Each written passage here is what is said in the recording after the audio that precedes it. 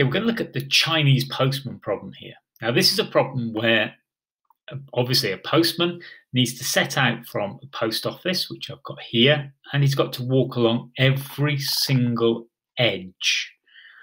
And he's got to do it in the shortest possible way. So one way that I could do it if I didn't have these extra parts here, if I didn't have this loop here and this F here, is I could just walk around from the post office to A to C, along this road, down this road, and back to the post office. He's got to get back to where he started.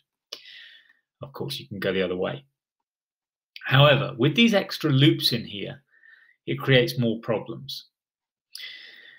Because I'm visiting every single edge, what I want to do is I want to use Euler's theorem, or the Eulerian paths and circuits. And that's basically says that I would be able to do it if every single vertex was even. So if I was to ignore this part here, there's still the even vertex. C's got 2, and so on. But because A has 3 vertices coming out of it, it creates a problem. And C has also got 3 vertices. So that means I can go to A, I can leave A, but I've got to come back at some point and travel along some of the roads twice. D's okay, D's got 2 vertices, so that's okay. But C has 1, 2, 3 coming out of it. And B has 1, 2, 3 coming out of it as well. So these are the problems because of the odd number of vertices. But the Chinese postman problem basically wants me to pair up A and C. And if I pair up A and C, it wants me to pair up B and E.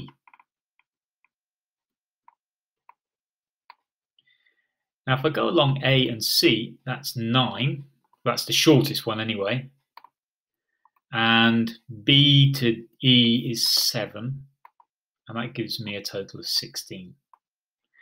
Now, there's more pairings I could make. I could actually do A to B. Even though that's not direct, I can do that, A to B. Now, I could go from A to B by going all the way around like this, or I could just go along there, which is 15.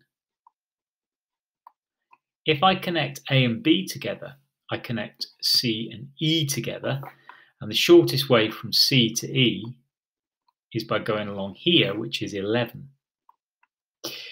So this then gives me 26. And finally, I could pair A and E together.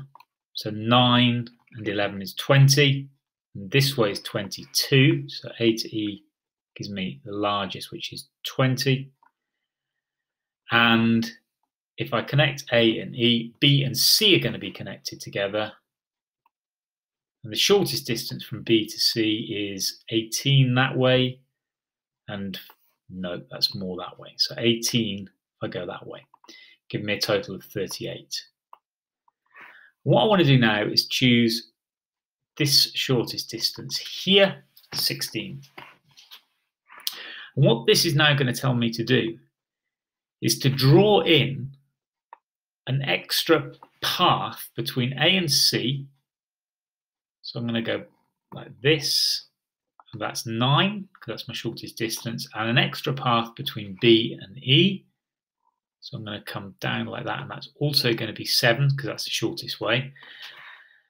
And finally, I'm going to take the total of all of these numbers, 4, 6, 7, so all the numbers I started with that were in green, and this is 10, 7, and so on. I'm going to add all those together because I know that I've got to walk all the way around every single path. So I've got to have all of these numbers included as a minimum.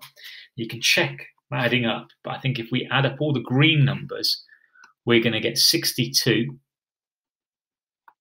And then we're going to say plus, we need to walk along this line an extra time and this line an extra time. So I've got an extra 16. So it's going to take me 78 to do the Chinese postman problem. That's to start at the post office, go along every single street at least once, and get back to where we started. Now, if you want to actually do this, it's now a matter of trial and error. So I'll probably go along here like this, up to C, back along here, then along the extra one that we put in.